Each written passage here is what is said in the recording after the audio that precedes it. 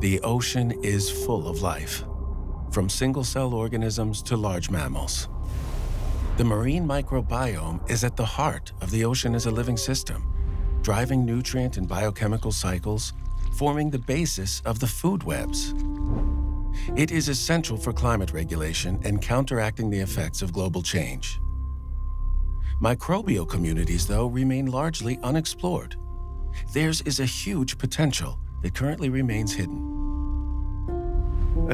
Microorganisms, microbiomes in general, are very important because they are life.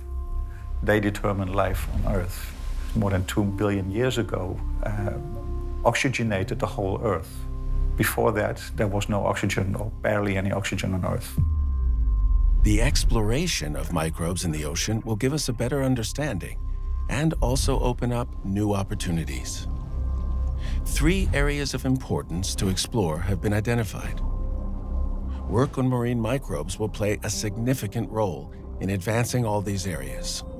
We probably know more about the moon than the oceans. And the reason is that the ocean are on average 4 kilometers deep. And we only know the first 100 meters. What are they doing in the ocean? That's a very difficult question because the ocean is so enormous big. There are so many different facets of the ocean. In the same way, the microbiome communities give health to our ocean.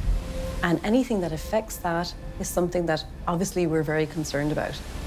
We see there are changes in the Atlantic Ocean, and we need to explore those changes and understand what's happening there. We need a baseline. We need to know what is the status now to be able to compare them in a few decades or in 10 years, for instance, what is going on, what is changing.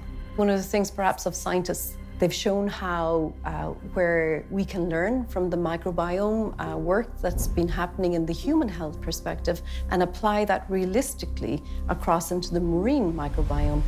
To develop understanding and ensure early coordination, exchange, and use of information, we need to bring together the communities of science, industry, and policymakers to advance this last great exploration of the oceans.